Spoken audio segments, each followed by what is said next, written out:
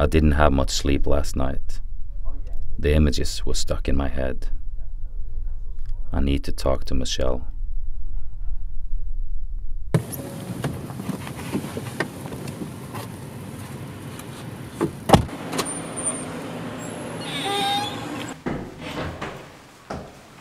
Hello. Hi.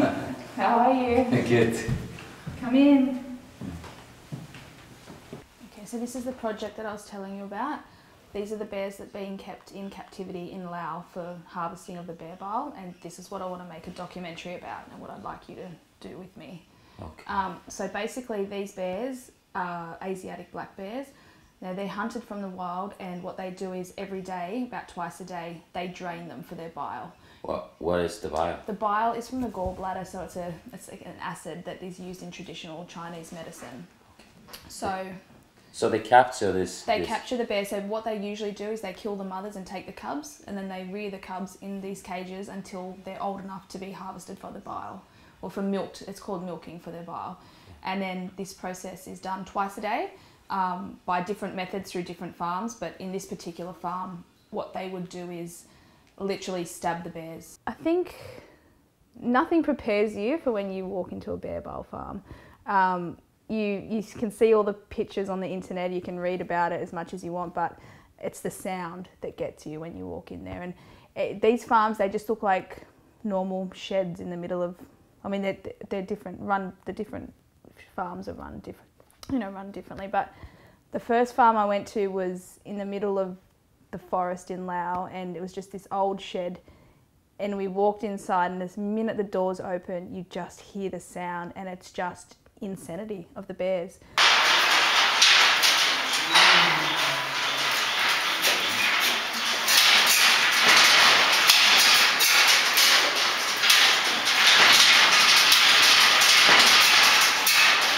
Well, this is in Laos, but in the past 30 years, bear bile farming is relatively new. So it's only come about in the past 30 years, and what they used to do is, traditionally they used to hunt the bears from the wild, take their gallbladder out and use that. And then they thought, well, we can, instead of killing a bear and using their one gallbladder, we can farm the bears. China also said that it would be good for conservation if they did that, and then it would save the bears being hunted from the wild. So if you farm the bears, you end up with more bears in the wild. So that was their excuse for condoning the bear bile farming. And basically then, so for the past 30 years, it's been traditionally used in China and Vietnam, and it's only recently being started in Laos. So that's why we What do they use the stuff for? Well, they use it in traditional Chinese medicine, and what they say is that it cures a range of things. It's meant to reduce fever, but it can cure cancer, headaches, hemorrhoids, everything. Basically, you name the illness and they say bear bile will help it. You showed me some footage of a bear that was dying. Can you tell me a little bit about that story? Yeah, so that was the first bear that we saw at a bear farm. We were walking into this farm, and this bear was out the front in this cage, and the owners said that the bear was out the front because she was dying.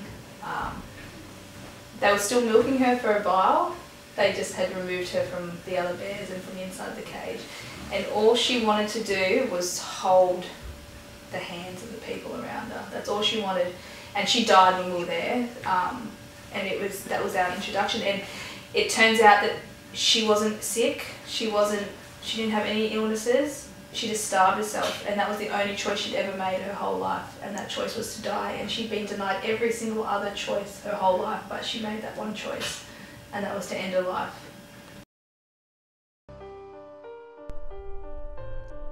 Me and Michelle talked for a few hours. She told me all about the project. She was planning a new trip to Laos, and this time she wanted to bring a documentary team. She wants people to be aware of what's happening, and she wants to stop bear bile farming. By making this documentary, she wants to tell the story to everyone that wants to listen. To put pressure on the government of Laos, to make them stop hurting these animals. She just found out that they're selling bear bile products in 20% of the Chinese medicine shops in New York. We wanted to see if we could find some products this night, but we didn't have much time. It was already late and shops were about to close.